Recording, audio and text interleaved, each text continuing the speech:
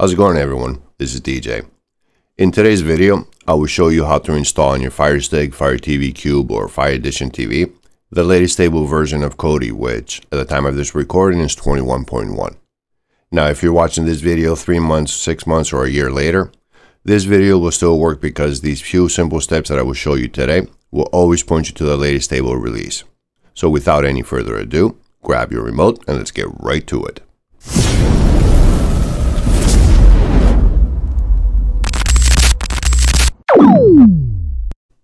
Now for this tutorial, I will be using a Fire TV Cube, but if you're using a different Fire Stick, no need to worry. The steps are going to be pretty much the same for any Fire TV device. Alright, now the first thing we need to do here is go to the magnifying glass. We're going to look for an app. You're going to click down where it says search, click in there.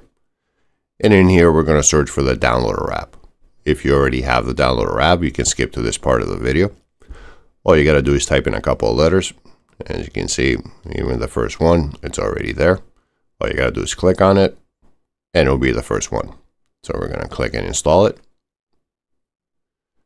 Now where it says download it, you own it for me, it may say get it for you. It's a free app, so all you got to do is just click on it, give it a second, it's going to download, and then it's going to install it. Now once it's done installing, we're not going to open it. We're going to press the home button on your remote. And in here, we need to go to our settings. So you're going to go down there, scroll down, go to My Fire TV. And in here, we're going to look for developer options. Now, if you don't see developer options on your device, it's okay. All we got to do is go where it says About, click on it. And where it says Fire TV Cube for me, for you it may say Fire TV Max or whatever your Fire TV device is. You're going to click on it 7 times. You're going to start getting a countdown. And then you will see it will say no need, you're already a developer. Alright, so we're going to press back here. And now you should see developer options in here. You're going to click on it. You're going to go down where it says install unknown apps. Click on there. And you're going to look for downloader. You're going to click on it so it turns it on. Alright, so press back again. So now we can go to the home screen. Now, we're going to have to go back to all apps. It's the 3 boxes and the plus sign. You're going to click on it, and downloader will be the last one in the list here. Any app that you install will always be at the end of this list. So all you got to do is click on it. Here you're going to make sure you click on allow. If you click on deny, downloader will not work. Press that and click OK. Here we're going to go up. You're going to click in that box, and we're going to enter this following number. It will be 446509. And once you're done, you can pause the video if you need to. You're going to click on go. And in 5 seconds, it's going to redirect you to my website.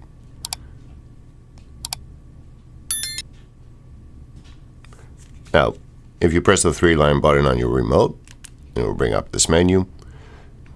You can add this page to your favorites. That way, you don't have to remember this code that I provided you. You can just add it to the favorites, click on save. And then next time when you launch downloader, you can just go down here to your favorites. It will be right in here. You click on it, and it brings you right over to my website again. Then if we press the 3-line button again, if you press it twice, it will bring you to full screen. Now we're going to scroll down in here. As you can see here, this is Kodi. The first one that you always see on this list, it will be the latest stable version. So if you watch this video a year or 2 down the road, you always will find the latest version right here. All you can do is go where it says download, click on it, and it will download the file. Or if you want, you can just click on the icon over here. They both work the same way. And we're just going to download the file now. Alright, here we're going to go down where it says install, click on that. And then once it's done installing, we're not going to open Kodi right away. We're going to click on done first. Alright, click on done. And now we want to delete this file. We don't want to keep it. It takes up space, and as we know, the Fire Sticks don't have a lot of space. You should do that with any installation file that you download. And then you can just press the home button on your remote, and it brings you back here. If you press and hold on the home button on your remote, it brings you to this menu. Click on apps. And we go to the bottom, and there's Kodi. We're going to launch it. press continue. And here you got to make sure you click on allow. You don't want to click on deny.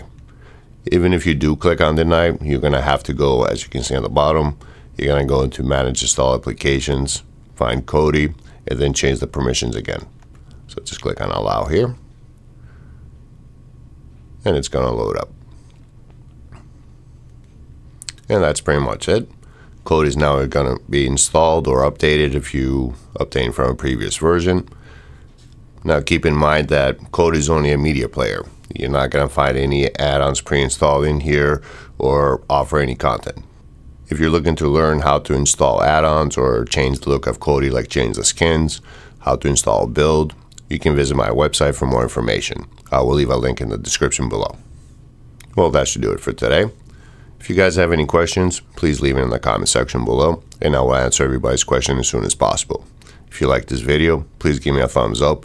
It does let YouTube know you like what I do here, and it does help my channel grow.